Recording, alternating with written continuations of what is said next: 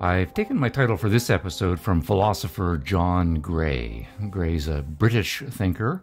He's gone through many intellectual phases in his life. Most recently, he's a postmodernist.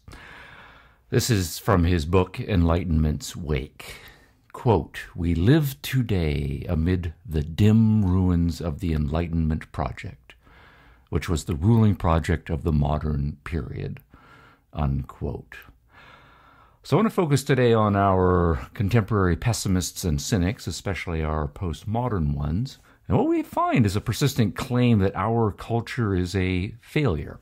Right? We live in its ruins, and those ruins are in a decline phase and perhaps have reached their nadir. But behind those assessments of dismal practical results, there's a theory, a lot of theory. And postmodernism is often cited as the most vigorous version of that theory, prominent in the last couple of generations. Here's Richard Rorty, for example, indicating the theory that's behind John Gray's postmodern assessment. Quote, "The postmodern task is to figure out what to do now that both the age of faith and the Enlightenment seem beyond recovery." That's from Rorty's Consequences of Pragmatism book. And he's asking us to take a big picture perspective here, the age of faith being essentially the medieval period from the fall of Rome on through Renaissance and Reformation, about 1,000 years or so. That entire project was a failure. Then we got into the modern world and the Enlightenment as a capstone intellectual movement. But that whole modern Enlightenment framework also, according to Rorty, seems to be beyond recovery. So what we are is at the tail end of a historical intellectual era that has failed both in theory and in practice. And to bring in one more postmodern intellectual, here's Michel Foucault, speaking in metaphorical terms about the earthquake that we are experiencing. Of course, earthquakes are enormously destructive, but as he puts it here, that, quote, "the deepest strata of Western culture have been exposed and are once more stirring under our feet," unquote. Now that's from Foucault's The Order of Things, and those of us who are especially aware from a postmodern intellectual perspective, we can take the metaphor in both ways. One is that if we survey the territory, it's like an earthquake has gone through, and we see the devastation of the earthquake all around us in our culture. But then at the same time, by examining the strata that the earthquake has exposed, we can get down to the fundamental philosophical roots or intellectual roots that have been exposed as a result. Now, there's any number of other people who are pessimistic about contemporary culture, and they come from a wide variety of philosophical and religious outlooks. But our POMO-inspired, or that's to say postmodern-inspired subtext sectors of our culture seem to make a fetish out of how awful things are these days. Now, first question, though, is by what standard are we supposed to measure how bad or awful or not so bad current culture is, and to what extent are we going to blame the Enlightenment for that? Now, one standard is to say, well, the Enlightenment has been the dominant intellectual and cultural framework of modern times, and it simply did not live up to its promises. Now, one weaker way to put this claim is to say that we are just impatient at the slowness of the progress. So the Enlightenment made a lot of promises, but that was a couple of centuries ago. And in historical time and cultural time, we are just finding we're just not getting close to what the Enlightenment promised. Now, at the same time, we have to recognize that there's not going to be any instant perfection. Of course, we can look back at the Enlightenment, say lots of the Enlightenment figures were partial adopters of Enlightenment promises and Enlightenment principles. And of course, there are, in any generation, in any movement, some people who are hypocrites, who will say one thing and do another. But we also should recognize that it takes time for the genius intellectuals or the brilliant intellectuals to articulate a new vision, for a significant number of them to convince a number of other smart and vigorous people to get active and to put together intellectual movements. It takes time for those movements to be translated into social activism in cultural and political form. And then it always takes time for that cultural and political change actually to occur. So one thing that we can find is, we might say the Enlightenment had some pretty good promises, but it just has failed to deliver on the goods, and we've given it a couple of centuries, so the Enlightenment's a failure in that respect. Now, another weaker claim would be to say that the Enlightenment really has a mixed bag of principles and follows through. And so what we should do is recognize when we're surveying our current intellectual framework that really we live in an Enlightenment world, and we should expect a mixed bag of results. But notice that that's not what John Gray and Michel Foucault and Richard Rorty are suggesting. What they are suggesting is that we have made no progress, or that we have made the opposite, right, of progress, right? That the entire project has been a failure, and that it has resulted in dim ruins, and that we live amid its earthquake destructiveness. So the other possibility that we need to consider here is that what we have is a group of people who believe that what the Enlightenment stood for was wrong in the first place. Perhaps it was even a fraud, so that whatever we do when we're assessing its results, we always are going to be in a position of rejecting it fundamentally. Now, what we should first do, though, is ask, what exactly did the Enlightenment project promise? What were its principles? When exactly are we talking about? And essentially, we're talking about the long 1700s. In my view, we should go back to the 1680s, perhaps run it through around 1815. That's my judgment about when the Enlightenment era most stands out. So why the 1680s? Well, 1680s, we have Isaac Newton publishing Principia Mathematica, kind of a mature work in philosophy of science and in science, particularly physics. And we have John Locke publishing the mature philosophical outlook. And those two, I think, more than anybody, stand for a mature, new, modern intellectual framework. In both the case of Locke and Newton, we have people who made work for generations of intellectuals and were dominating. If we go to the other end of the Enlightenment era framework, I like to choose 1815. By then, the Industrial Revolution has been in full swing for almost half a century now, and it's starting to crank out huge numbers of goods and is becoming a new manufacturing era. The American Revolution and the French Revolution have been accomplished. The French Revolution more fractured and a much more negative record, of course, but the monarchy has been abolished. There has been a quasi-republic for a while, and of course France is going to go back and forth between more monarchical and more republican phases, but 1815 is important because then Napoleon is decisively finished, and France, and then more broadly Europe, can enter into a new era. By the time of the early 1800s, the liberal feminists, the first generation, are publishing and organizing themselves. The battle against slavery is in full attack mode. And so by 1850, clearly we are past the Ancien Regime, or the old regime, and on many cultural fronts, the intellectual promise of the Enlightenment is being realized culturally. In his book, Entrepreneurial Living, 15 stories of innovation, risk and achievement, and one story of abject failure, Professor Stephen Hicks has put together a series of interviews with entrepreneurs from 6 different countries and 7 US states to explore the adventure and the hard-headedness of business. In this book, Hicks explores what makes for entrepreneurial success and failure. To what extent does success depend on the key decisions, ideas, persistent action, or character traits? How does one's business life fit into one's overall life? And how does one even define success? Our belief is that we can always learn from the accomplishments and setbacks of others. The life stories from others can be informative, cautionary, and inspirational as we each strive to more fully realise our own potentials and achieve our own goals. The 16 entrepreneurs featured in this book are widespread geographically as well as in the range of their endeavours, from sports to education, to fashion to technology, to finance to advertising, to architecture to cosmetics, and more. Observation of success and failure is often the best way to avoid pitfalls, learning from the mistakes of others to get on the pathway to success. This book doesn't disappoint, providing engaging and useful insights from the accounts of 16 entrepreneurs whose reflections are both personal to them and timeless in their significance for the rest of us. Pick up your copy of Entrepreneurial Living, 15 Stories of Innovation, Risk and Achievement, and One Story of Abject Failure by Stephen Hicks on Amazon.com. And while you're online, please leave a review for the Open College Podcast on iTunes or Stitcher. Now back to the podcast.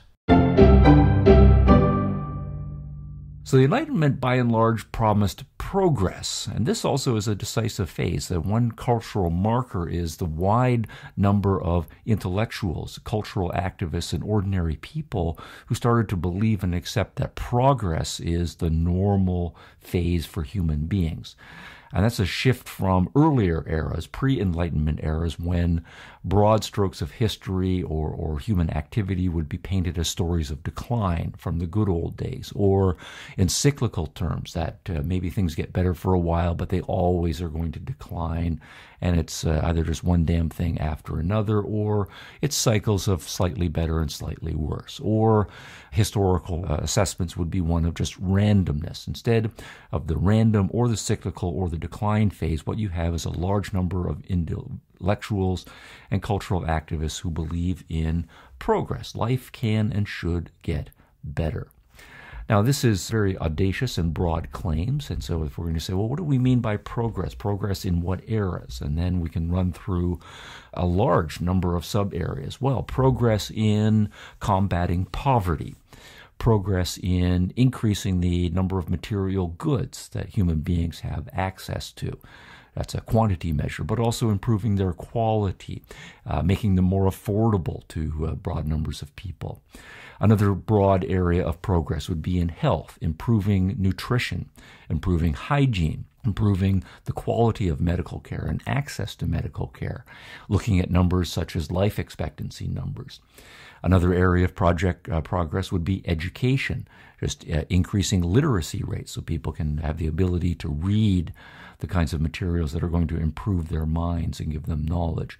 The sheer availability of books and magazines and newspapers and reading materials. The availability of schooling, the number of schools that are open, both for children especially, but then also those who are adults and continuing their education.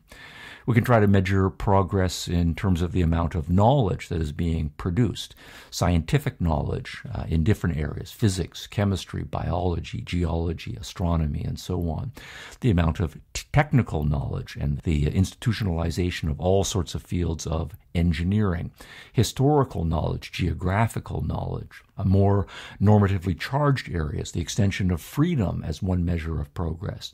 In general, are people becoming freer to live their own lives as they see fit? What about women? Are women having more opportunities and being freed from traditional cultural attitudes and legal double standards that kept them in their place?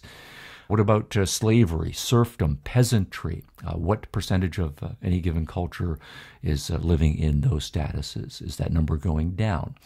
What about attitudes about living, working, doing commerce with people of different religious backgrounds? Are we becoming more tolerant?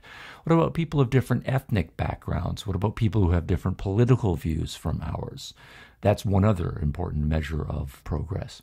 How about peace? Are we engaging in more wars or fewer wars? And not only a raw quantity measure of the number of wars, but are those wars killing a higher or lower percentage of the population directly or indirectly? And what about the whole justice sphere? Are we making progress in eliminating double standards or triple standards?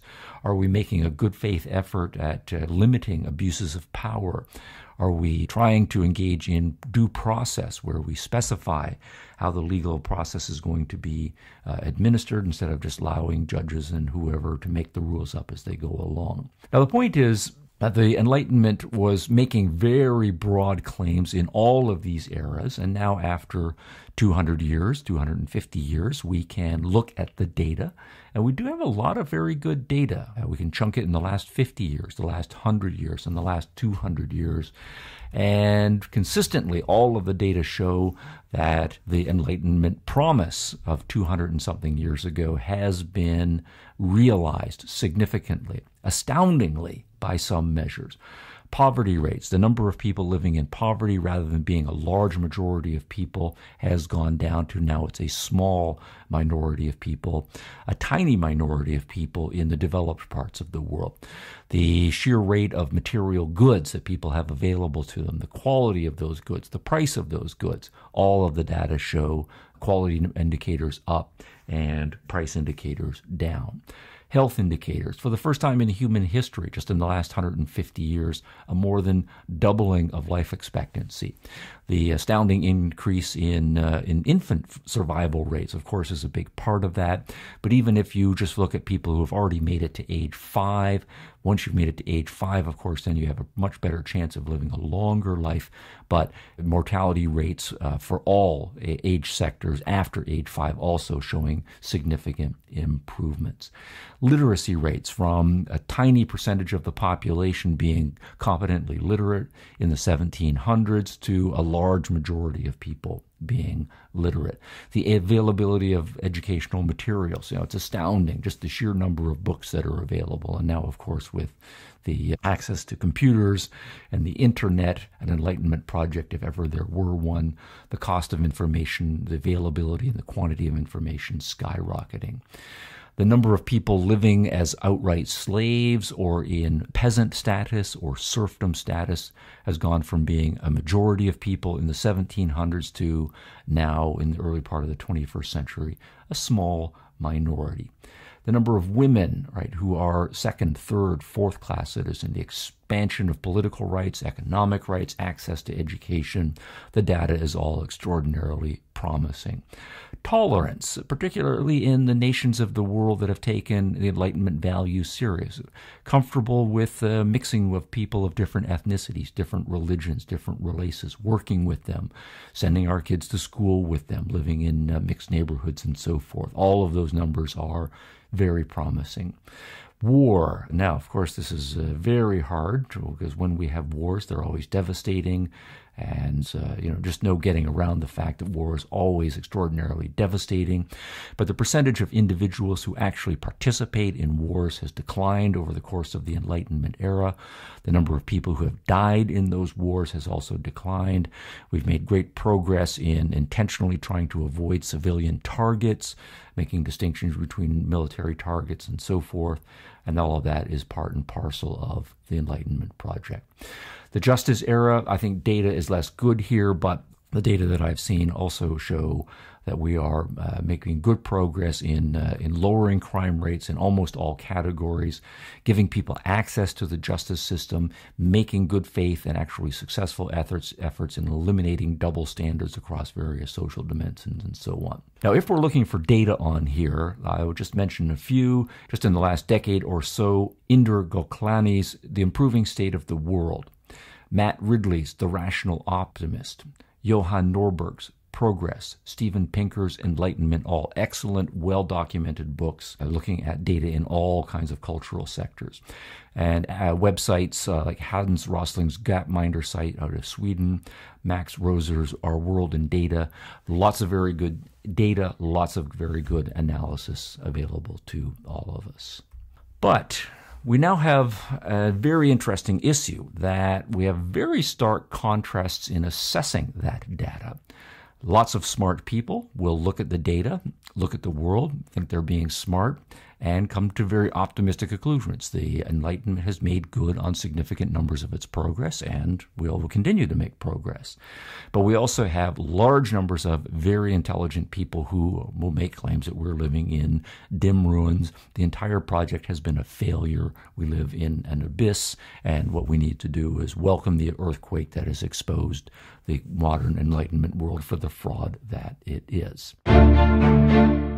In Stephen Hicks's book, Explaining Postmodernism, Skepticism and Socialism from Rousseau to Foucault, he writes an incredibly crafted and well-argued insight into what postmodernism is, why it exists, and why it is dangerous applied in the wrong dose, in the wrong place, as it frequently is in this day and age. Postmodernism has been the most vigorous intellectual movement of the late 20th century.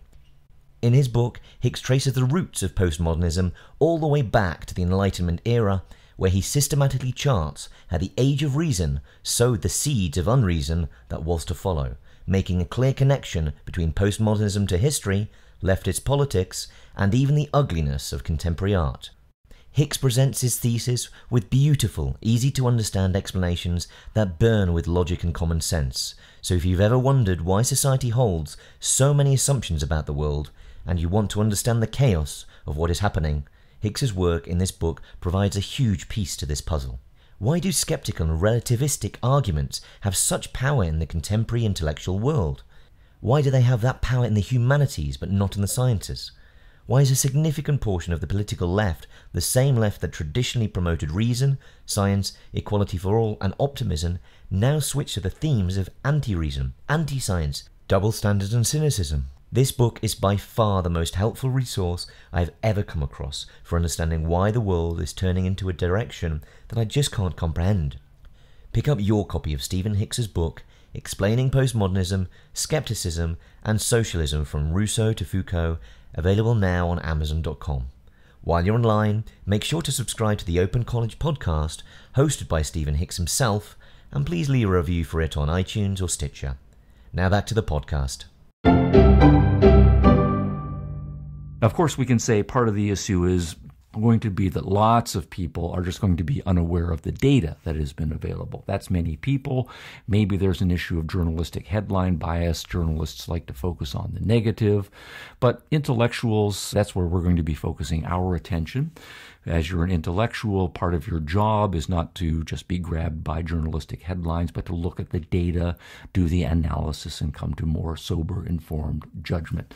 And there are lots of, I think, good reasons why people who are not necessarily postmodernists or intellectually are going to be pessimistic or cynical and so forth. One of those non-postmodern reasons for being a pessimist or a cynic about one's current cultural environment is that often philosophy functions as a kind of autobiography. Within each of us, almost all of us, if we're self-aware, going on an ongoing project of assessing our personal circumstances. And this can be independent of broader political views and broader philosophical views. What is my life amounting to? And each of us on different days and different moods, different weeks or months, can feel the pull of optimism and the pull of pessimism going on within us.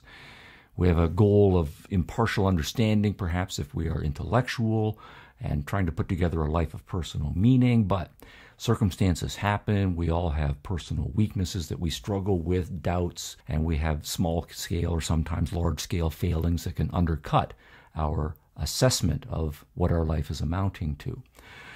And all of this can lead us to use our philosophy not necessarily as an objective assessment of the world at large, but as a projection of our personal assessment of our own lives. So here, let me give you a couple of examples from the art world. It's a common phenomenon. When we think of musicians who can be very rich, they're successful musicians, they're very popular, they can be in good physical health.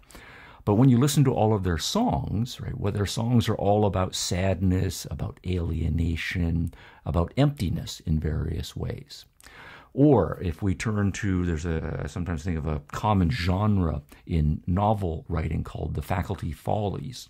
And perhaps because I'm an academic, I've read more of these than I should, but there is a whole genre here, and the main character is almost always a middle-aged professor who realizes that he is stuck in some mid-level college, has lost his ambition to solve the world's problems or write the great American novel or whatever his career discipline was.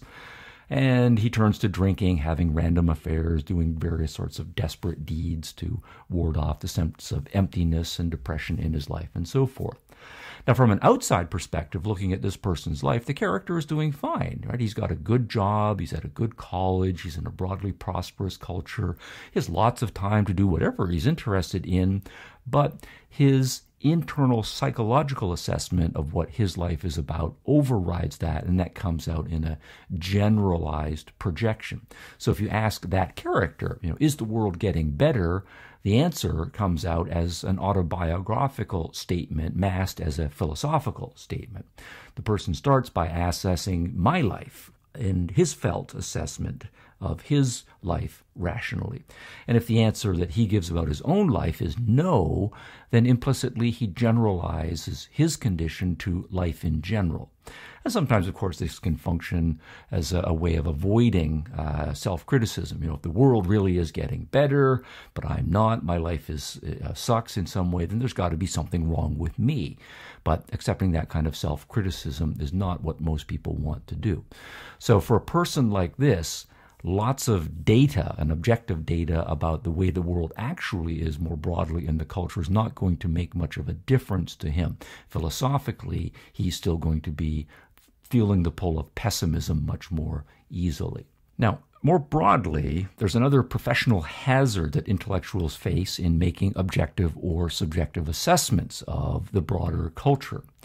Whenever we're doing so, we always have to ask ourselves, are we making data-driven evaluations or theory-driven evaluations?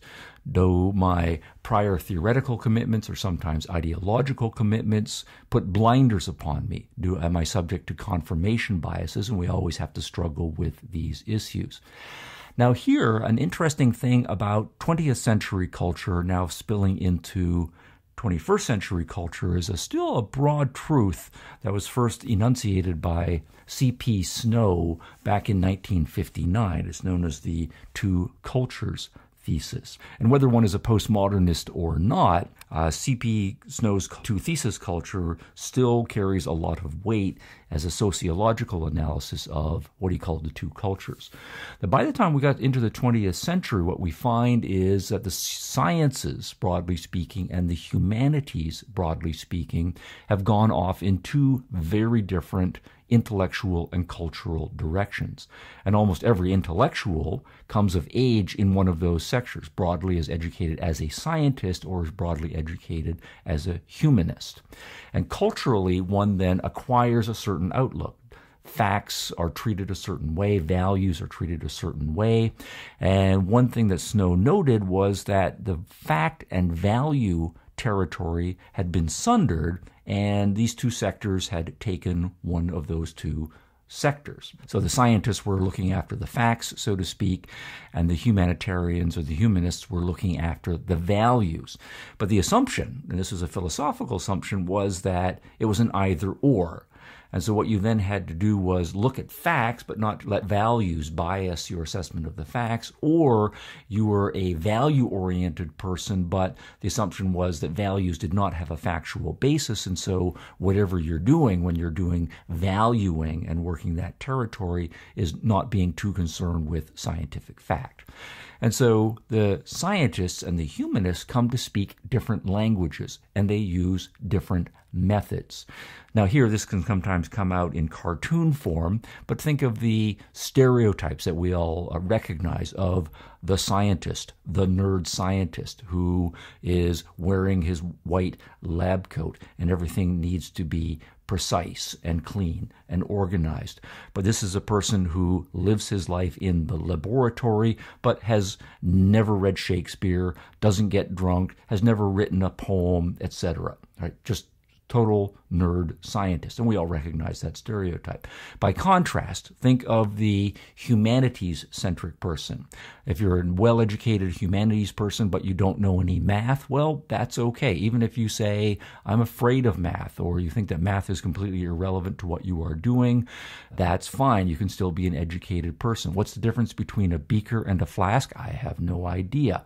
But I know literature, I know the arts, I'm a cultured, educated person. So what we then have is two subcultures, but each with very different histories, very different worldviews, very different ways of trying to assess themselves in the world that they are living in. And this is in 1959, which is now almost 60 years ago.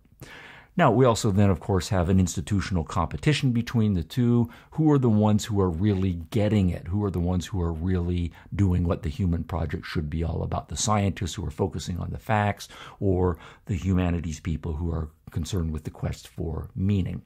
Now, as though the divide between these two cultures gets more extreme, from the perspective of the humanities, and almost all of the postmodern intellectuals and almost all of the pessimists are people who are coming out of the humanities.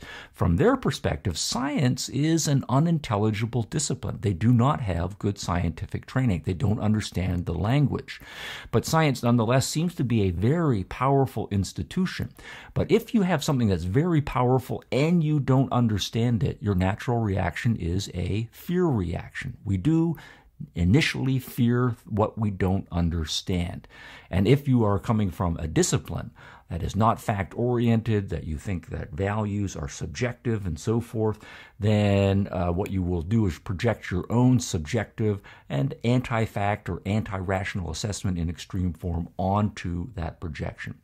And if we then say that human beings are subjective, non-rational, irrational, driven by conflicting desires and so forth, and we then say science is developing all of these very powerful tools that these irrational, subjective, conflict-driven creatures are going to be taking possession of, that's a very scary picture.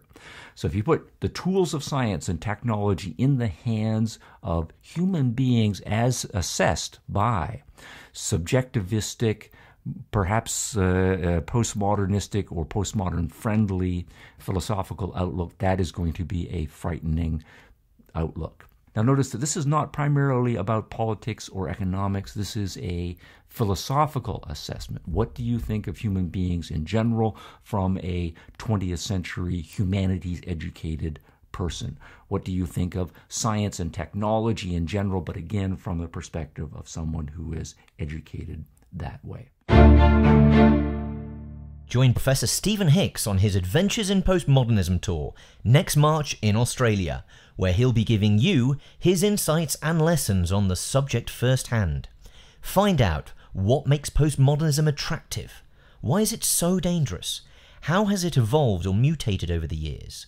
Does postmodernism have strong connections to neo-Marxism? What is the role of it in cultural wars, campus battles over free speech, political correctness, intellectual diversity, identity politics, and the rise of Antifa and alternative right? What other political movements are now adopting postmodernism strategies, and how do we resolve these issues of postmodernism? Stephen Hicks will be appearing in 4 major Australian cities throughout March 2019. He'll be doing an evening talk in Melbourne, Sydney, Adelaide and Brisbane starting at 7 p.m, and will be holding an all-day special event masterclass series starting at 9 a.m. on March 10th in Melbourne and March 16th in Sydney, where he will delve even deeper into understanding postmodernism, its history, and teach you valuable strategies to actually combat it. For full details and to reserve your tickets today, go to truearrowevents.com. Select the event to which you would like to attend, and if you hurry, you may even be lucky enough to get your tickets at early bird prices at a 50% discount. And while you're online, please leave us a review for the podcast on iTunes or Stitcher. Now back to the podcast. A third possibility, and this one I think is narrower. We do know, and again, this is not necessarily a philosophical or even an outright postmodernist framework, another source of pessimism, though. We do know that for a lot of people, politics is the be-all and end-all of their focus. In the modern Enlightenment world, the intellectual debate has been between those who advocate some form of liberal capitalism and those who advocate some form of socialism, often more authoritarian versions of socialism. And socialism has been a leading contender among intellectuals, even if in the actual practical world of politics and economics, liberal capitalism, at least in the West, has been the dominant economic system. But the socialists say that capitalism is supposed to lead to depression and exploitation and civil and international war. But if you get to the end of the 20th century and on into the 21st century and you're trying to assess the way the world is, it's very hard to avoid a sour grapes reaction. Right? So if the world seems to have gotten a whole lot better, but it's not because of socialism, and if by contrast, all of the places where liberal capitalism has been in the ascendancy and has made huge cultural inroads, people seem to be doing a whole lot better the way the data shows, that is a bitter pill to swallow. So you can be sort of aware of the data, but your ideological commitment to a certain kind of politics makes it very difficult or impossible for you to give credit to that despised enemy ideology. And so what you will instead do is focus on the weaknesses in contemporary society and look for them as confirmation that your hated ideological enemy system is still failing, still has problems, and that its collapse that's predicted from your perspective is still going to happen at some point. So if I am asked whether the world is getting better and I have a prior ideological commitment to some sort of socialism, then I want to avoid having to give credit to my intellectual enemies and ideological enemies with respect to socialism. Now, adding to those mix, I think we do have also, though, to say that in postmodernism, we do have a lot of people who are postmodern, first, second, third generation, lots of subspecies, of course, but we do have them committed to a broader ideology that says the modern world as a whole is and has to be awful. They're convinced philosophically that we must be inside a horrible system. So here's Michel Foucault. I'll just use him as an example. One of the leading postmodernists, perhaps not the one who has the most name recognition, talking about his project as a whole. Quote, "These investigations are not intended to ameliorate, alleviate, or make an oppressive system more bearable." Unquote, just to pause for a moment. Notice what we're saying, that the system is axiomatically an oppressive system, and that whatever we're doing with our postmodern philosophy, postmodern critical theory, postmodern investigations, as he called it, is not intended in any way to be helpful of that system. We are going to be critical through and through. Now picking up the quotation again where I left it off. Quote, "They are intended to attack it in places where it's called something else. Justice, technique, knowledge, objectivity." Unquote. Notice what we're saying is we recognize that the modern world, the Enlightenment project, talks a lot about justice, knowledge, objectivity, and so forth. But what we need to do as postmodernists is, as a matter of principle, attack it, critique it, right? Undercut all of those claims. That's what the agenda is all about.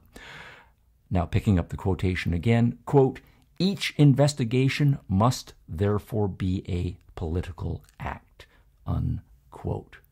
And another quotation from Foucault from a different work here. The sources will be in the transcript when it's available at the podcast website. This is Foucault again, quote, "We can and must make man a negative experience, lived in the form of hate and aggression," unquote. All right, so that's then to say what we have is an ideology that no matter what data that we show, that no matter what the actual trends in, to the extent that one is committed to postmodernism, it has to be about the negative. One has to express it in the form of hate and aggression. All right, now, none of this is to deny that there aren't real concerns in contemporary society and that we don't face trade-offs. But there's a difference between saying that there are real concerns and trade-offs that we need to face versus this very strong form of pessimism that comes out in the form of saying that we're living in an abyss, living in dim ruins. Of course, we do have to worry about all of the high-tech weaponry that's being developed getting into the wrong hands. I do think we have environmental degradations in some places that are of concern. I do think that large numbers of people who are extraordinarily crass in our culture, people who have bought into and seem to be living the worst critiques of consumerism, people who are uneducated and maleducated and seem, despite all of the opportunities available, to be not making much of their lives, to be uncivil and so forth. But the responses to those can and should be balanced, to say that what we're looking objectively at is the large number of improvements that are out there, at the same time being able to recognize that, okay, certainly there are subsector problems, but we want to make a nuanced, balanced judgment. I think we also should be able to say that when we recognize these problems, we shouldn't automatically assume a pessimism or a cynicism about our ability to fix those problems. We do have the tools, we do have the knowledge, we do have the resolve, we do now have 2.5 centuries of track record at when we are aware of problems that emerge. Sometimes it's an old problem that we're continuing to fix. Sometimes it's a new problem that emerges as a result of our efforts to fix some old problem. But we are adaptable. We are flexible. We have the resources to be able to make a good effort at solving them. So the pessimism seems outsized and inappropriately directed. At the same time, when we are saying that we do have problems in our culture, serious problems, it's also important to assign the responsibility for the unprogressive segments of our culture appropriately. While I do think it's fair to say that we live in a broadly Enlightenment culture, but we do not live in a culture that is decisively so. We do still have, in addition to all of the intellectuals who are broadly Enlightenment in their thinking, a large number of intellectuals who are counter-Enlightenment. Some of them are hearkening back to what they think of as the good old days, the pre-modern world. And of course, we have lots of intellectuals who are counter-Enlightenment in contemporary post-modern form. Pre-modernists and postmodernists also have a significant amount of intellectual and cultural sway, and part of what goes on in culture is as a result of their influence, not Enlightenment intellectual influences. So we do have an ongoing, homegrown intellectual cultural life. And so it should always be an open question when we find some pathological or negative cultural manifestation going on that is real, that undercuts the good news story that we want to tell about ourselves. It should be an open question whether the blame for that goes to some Enlightenment tenet, or whether it goes to some pre-modernist tenet, or whether it goes to some postmodern tenet. Also, if we think about the ongoing globalization project, that involves a significant amount of exporting and a lot of importing. So if we think about our immigration debates as just one microcosm issue here, we do get the best of the world when we bring people, we allow immigration, but we also get lots of people who are not so good, right, in my judgment. They bring alien values. And so there's this ongoing cultural assimilation and rejection that's going on internal to our culture as well. So the fact that something is going on inside our culture does not necessarily mean that the Enlightenment is to blame. Right? There are lots of pre-Enlightenment or anti-Enlightenment people who are exerting all sorts of influence on contemporary culture. All of the above is hypotheses, and I've sketched out 5 reasons why people might be cynical, why they might be pessimistic about current control. And all of those hypotheses do is identify general possibilities, and all of them are, I think, operative in our culture. But before we apply any of them to any given individual, make sure you get to know that individual very well. We don't want to just call everybody a postmodernist. We don't want to just call everybody a pre-modernist. We don't want to just use broad labels or start assigning psychological explanations when there are intellectual explanations available, and vice versa. Each of us is an individual. Each of us has a mixture of ideas that we carry around, general values that we carry around, but also each of us particularizes each of them with different degrees of commitment, different degrees of understanding, and so forth. So before we apply any hypothesis to a given individual. It's not just enough to know that hypothesis is operative in the culture and is a general trend.